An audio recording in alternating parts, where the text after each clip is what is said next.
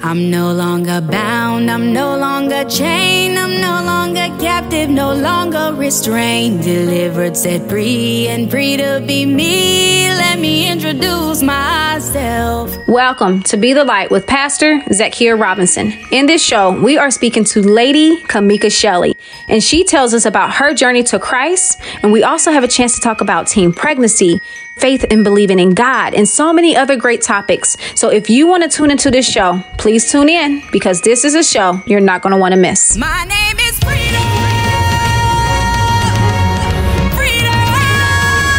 All right. Welcome everybody to Be the Light. I'm so excited as usual to do a interview about someone's journey to Christ. And the crazy thing is we just interviewed her husband, Pastor Shelley, which is there all the way from Atlanta, Georgia, y'all. So I don't take this lightly when people actually take time out of their day to meet with me so that they can share their journey, so it can help someone else who's viewing or who's watching or listening, someone who's currently going through something. And so I'm sure if you tuned into this show today, I'm sure it's because God have led you on here to hear. And so I want to welcome Lady Cameika Shelley here to the interview today. How are you? Hello. I am well. I'm excited. Excellent. So as I already mentioned, that you are from Atlanta, Georgia right now. That's where you live. That's where your church is at. And you have 5 kids, a husband. How is that juggling when it comes to ministry and everything? Because I know your kids are a little older, but like, how is that for you? How is that? Well, actually, we have young adults now. There are no babies, no little kids, and life is amazing. I want to say that. So is it what they say? Like, because I know you have grandkids too. They say it's easier and better when you have your grandkids because you can send them back home. There you go.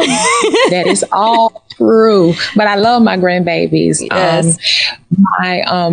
I would say my second grandbaby, she is closer to us. My first grandson, he lives in Houston, but my second grandbaby, she's here with us. So she spends majority of her time with us, and it is amazing. And so my third grandbaby, she's almost like 2 to 3 weeks old. So, wow. You know, we have a little bit more time with her, hopefully, but definitely it is an experience, and I love it. I bet you do. I still have some years to go. So, yeah. So I guess I just enjoy the journey. And so as we're talking about journey, bringing up journey, let's talk about your journey. Like, what was your journey like growing up? Well, my family, I would say we weren't, Christ Center, or I did not grow up in church. My great grandmother introduced me to church. However, I didn't spend a lot of time with her, but I could say my first memories of going to church was with her. And of course, when you're younger, that experience I'll just speak for myself. That experience for me was not good because it was hot. It was long. And that's the only thing that I can remember, staying at church all day. So, but I can honestly say that she introduced me to, church. However, as growing up, I would say that my life was pretty much, how would I say, normal, average. You know, I did not have or encounter a lot of difficulties or struggles that I really can say were like just hard times. Right. However, I could just recall it just throughout my life that I was always covered. I have always been needs met, you know, never had any type of extensive heartaches, heartbreaks, or what have you. But my introduction to Christ actually came about through a relationship. Actually, my relationship with my husband, his mom actually introduced us to Christ. She discipled us to Christ. So that was my basic introduction to knowing who Christ was. It was through her. About how old were you when you came to Christ? I was 15. 15. Actually. Wow. You know, the crazy thing is just looking at today's time, and we look at these 15, 16, 17-year-olds, and then we compare ourselves to where we were at. Like, they're so much farther from God than we were, just because we don't have a lot of grandparents, you know, because typically what we hear a lot is like grandparents taking the kids to church, and then that's how they came. But for you, you had it was your boyfriend at the time. His mom had introduced you into the church. And so how was that experience? Just fresh with it? It's new. Was it an easy transition? Was it some things that you struggled with when it came to trying to make that transition over to God? No, I can say that it was not hard. I can say one of the biggest things and the influence and the impact that she made was creating a community. Mm-hmm. She created a community, an outlet, a atmosphere, created an environment whereby we as teenagers, because it was a handful of us. It was like, we all gravitated and we gravitated to her. Just through the community, it was very, very easy. It was very, very natural for us to transition from, our worldly life to our godly life. So she was very, very intricate in that transition. And like I say, she just created an environment whereby we felt safe, and we were not, I would say, how would I say, like, we weren't suffocated. She didn't make us feel suffocated like she was throwing something on us. Right. And I know that has a lot to do with leading us and guiding us and just, preparing our hearts for the things that he desired to do in us. So it was not a situation whereby it was forceful. It was very, very easy. It was very, very, just open, and it was an awesome experience for me. Okay. So I want to ask you, what was one of the things that was like, you hit rock bottom? Okay. Like, you walk in this walk with Christ and you're like, you know what? Everything's going good, smooth sailing, but okay, I just took a step back and now I have to get back. I always say get back on the wagon. Okay. Just got to get back on the wagon because I had fallen off a little bit. What was that like for you? Well, all of us go through those moments. Just want to, really, really highlight that there's no one that I don't know that hasn't faced a crucial moment in their life where they have felt disconnected or they felt like they are not where they need to be in Christ. So I would definitely say those moments came throughout my journey, not one particular moment that I could say that was I have several defining moments. Let me just say that. Mm-hmm. The most hurtful experience that I can say affected me and impacted my walk with Christ was my daughter, my very first child. Her name is Blessing Shelley, and we went through a season of our lives. And this is when, well after I was married, and we had started our church. During that time, I know Christ. I love him, and I'm very, very involved, in ministry, but there was the attack on my family, meaning my daughter, that she began to battle with her identity. And spirit of perversion was really, really, really strong on her life. And during that time, it was just very, very hard for me to understand what was going on. And so I do believe that I took on the spirit of unforgiveness, and there were things that were really, really taking place in my heart that I wasn't aware of, but it was drawing me away from Christ and trusting him throughout that process.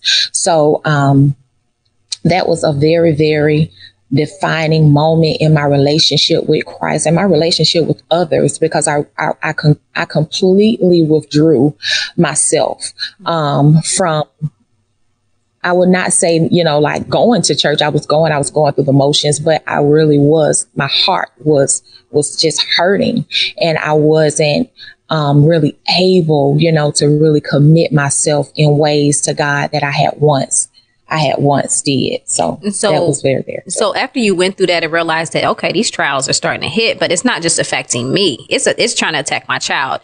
And, the crazy thing is that you hear a lot of pastors, a lot of people who's walking right with God. It's like the attacks come on the kids because we are strong now. It's hard for them to get to us. So what's the next best thing to us is our children. And so they start trying to open up these doors. And then unfortunately, sometimes our kids take the bait, open up themselves to that. And now it's keeping us on our hands and knees praying for them. But at the same time, it's like, God, how could you let this happen? Like, I'm here, and this, I'm speaking from experience. Okay. Just from what I was saying to God was, God, I'm serving you. I'm in church. I pray. I fast. I'm reading my word. I'm drawing people to Christ.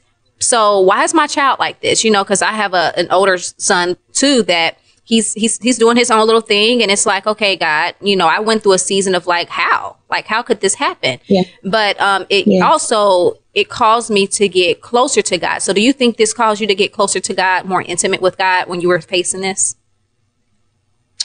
I know that the purpose for the trial was for me to get closer to God. But I would say truly that I withdrew. I really went into a shell. I really began to disconnect myself from him as my source.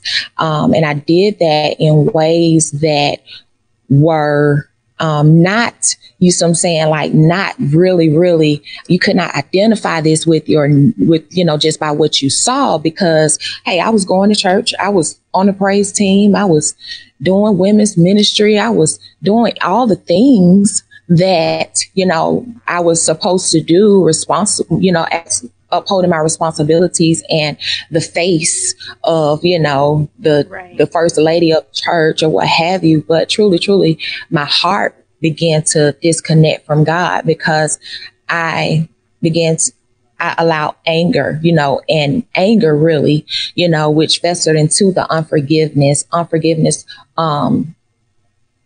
rolling over, to my children, and then ultimately to God, because, wait a minute, no, I should not be going through this, God, because I have really given my life to you, really, and just not understanding what was going on. I was oblivious to what was going on.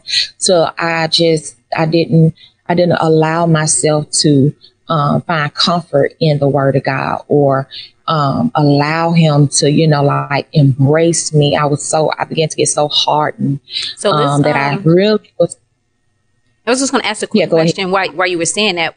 How did you overcome that? How did you say, okay, enough is enough?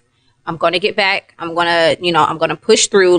What was it for you that got you back right with God from that situation? Well, I would say that, number one, acknowledging, I thank God for the grace of the Holy Spirit. I thank God for, him not forsaking me. Even, when I wanted nothing to really do with him, I really thank him for not forsaking me. And I think because there was still a cry in me, a cry that wanted, to understand, a cry that wanted to, be free, a cry that was always, praying for answers or praying for understanding. I do believe that allowed the Holy Spirit to work in my heart to show me, to show me who I was in that time and in those moments. And so through acknowledging by the aid of the Holy Spirit, seeing myself and seeing that, hey, the problem is not, with your child. The problem is not with God. The problem is really, really in you and what's going on in your heart and what you are allowing to take place in your heart.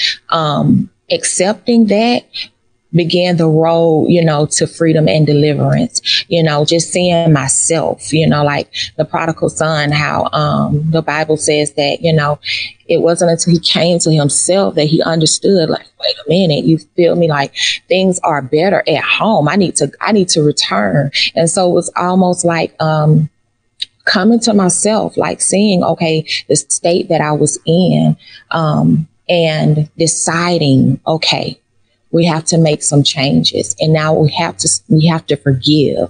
We really, really have to work on our forgiveness and letting go. And so I believe throughout those lessons, that experience, and this is something that is not a one time thing. You know what I mean? This happens all the time, like I'm still uncovering areas of unforgiveness that God wants to work through me in, that results from those seeds that were sown all those many years ago. So I believe it's just really being open to seeing what God is showing you about you, and then having the humility to say, okay, God, this is me, and now I need your help.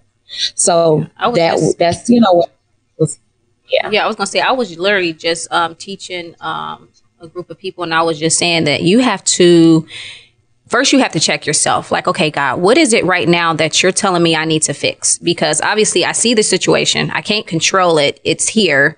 And so what is it that I need to learn from this? Okay. And then once I learn from it, what do you want me to do about it? Because a lot of times, especially when it comes to our babies and our kids, it's like we just want to put our hands in it and fix it. But it's the same with us. Like we are God's kids. We want to stop their pain.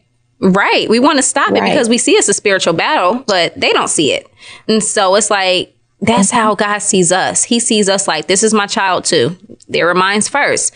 I'm going to see you through this. I need you to work on yourself, your emotions. Now you notice when someone's messed with one of your kids, you begin to have unforgiveness. So now you need to work on that. And so it's like he begins to reveal things to us about ourselves.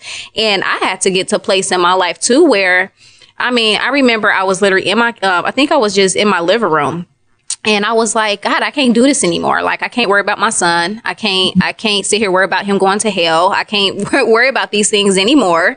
And I was like warfare praying. And I'm pretty sure the people, if they walked past my door, probably thought I was in there with a whole fight because I was like, I was like full force with this thing. And I was like, I take my kids back from the devil, and God, I'm handing them over into your hands. And when I did that, I felt a relief. Like something just came off, and then I was just like, okay, I'm done. Yeah. And, I don't care if it takes 5 years, 10 years, like, God, time is chopping. So I just know that your word's going to come to pass, but we don't get to pick and choose what the battles are for them. When you was going through this, was there in particular scripture that you was standing on? Was there something that, like, a book that you read? What was it that helped guide you? Was it just the word of God? What was it for you?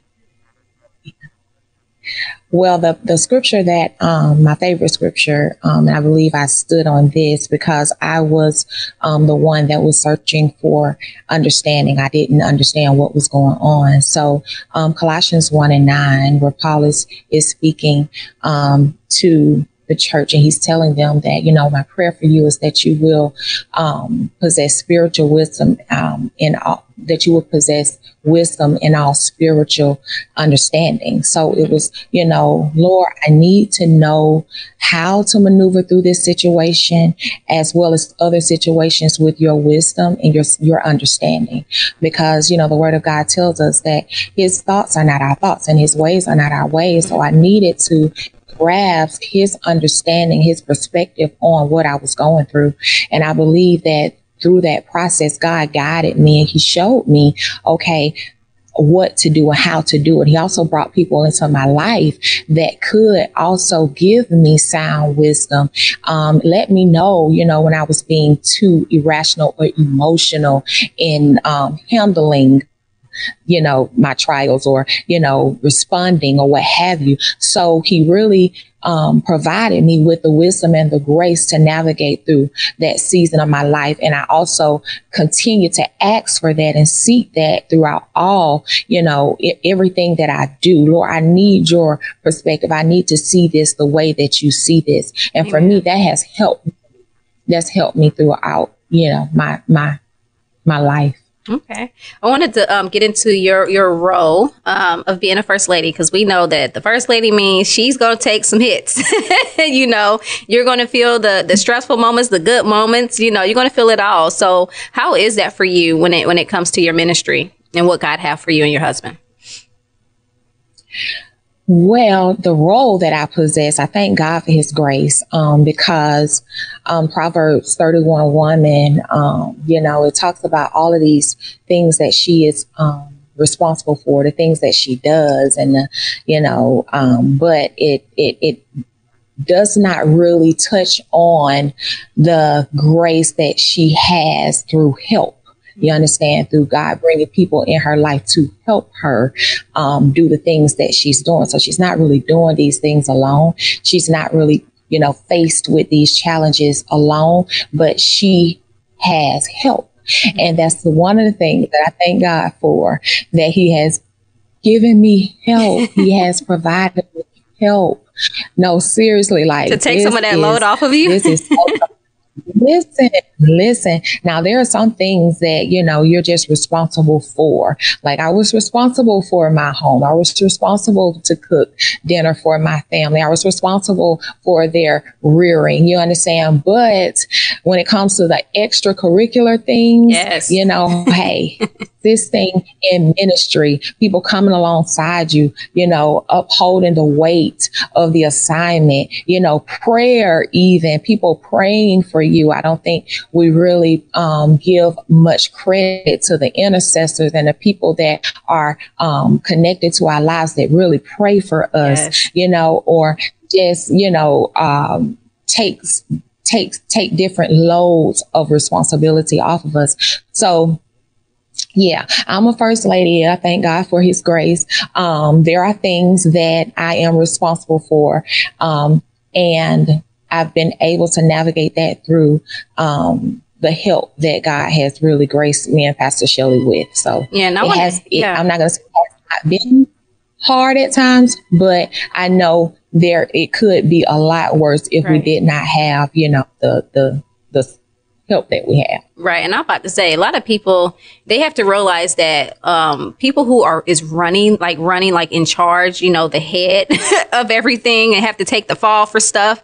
Like, we have to help. Like, it's okay if you got to sweep the floor. It's okay if you got to straighten up the pews, but the thing is we are all called to something. And regardless of how small it is, how big it is, we have to start somewhere. If you don't even know where to start, just ask, where do you need me to fit in at? Where is it you need me to do for you?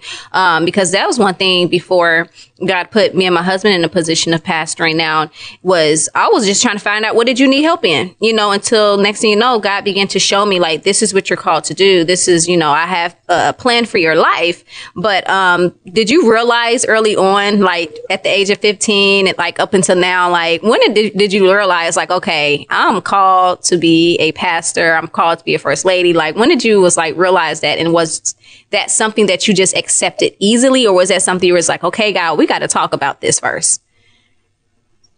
Well, when my husband told me that he was going to start a church, number one, I said, okay, you can start your church.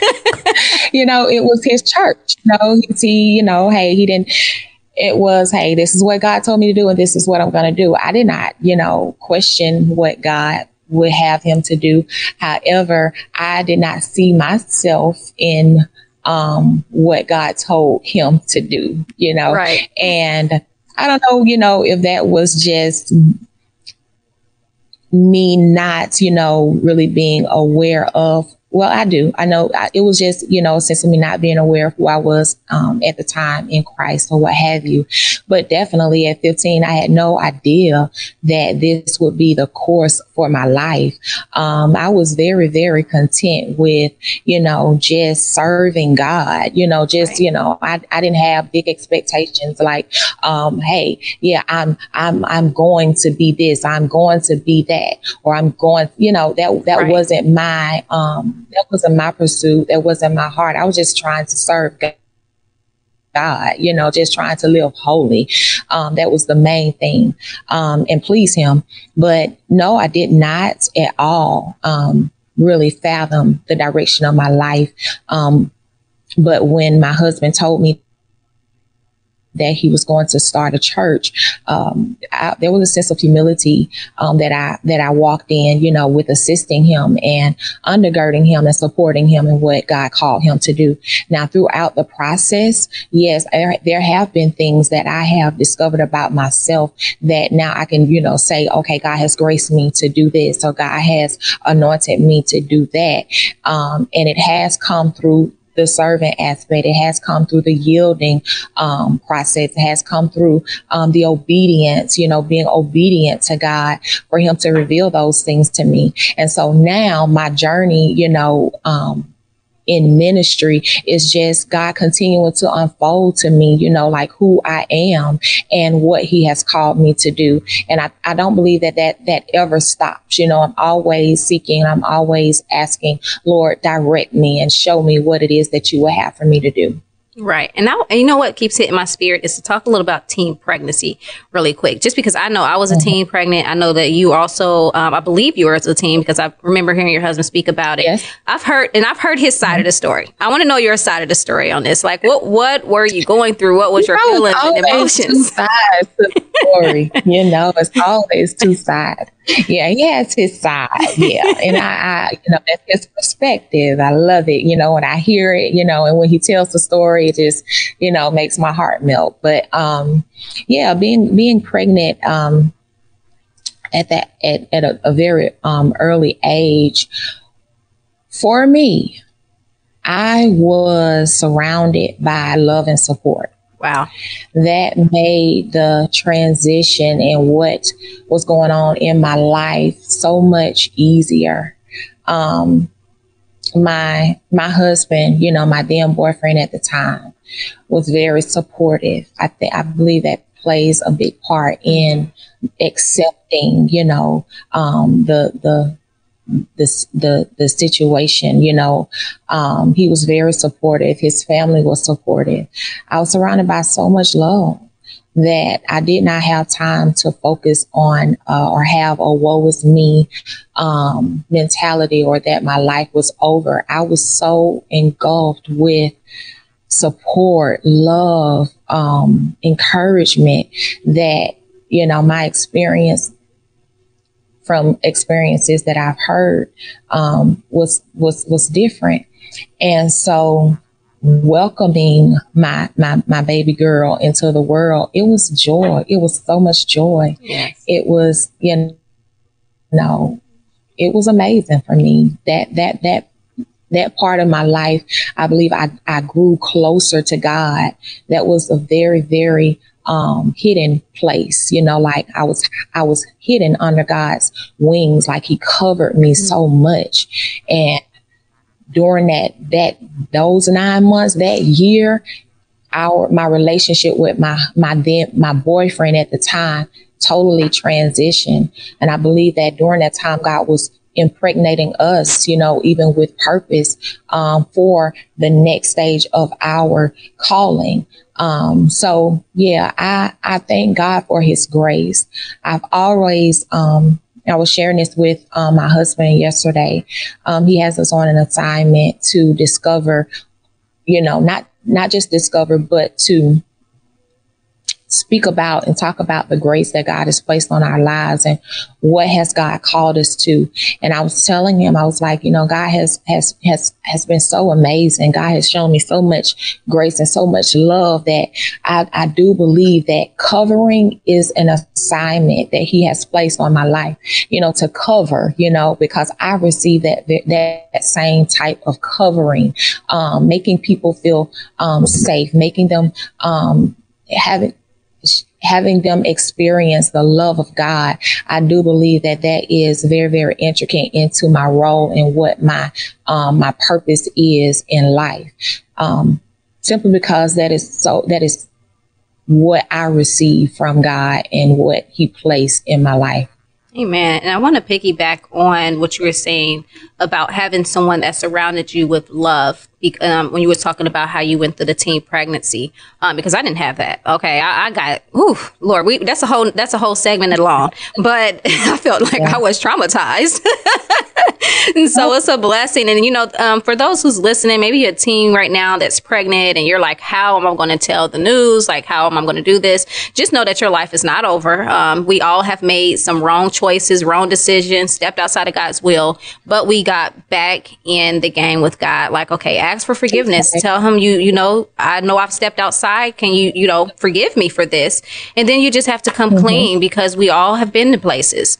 And then also, Lady Shelley, I wanted to also ask you, with you being a first lady, right? How easy is it to follow the plans of your husband?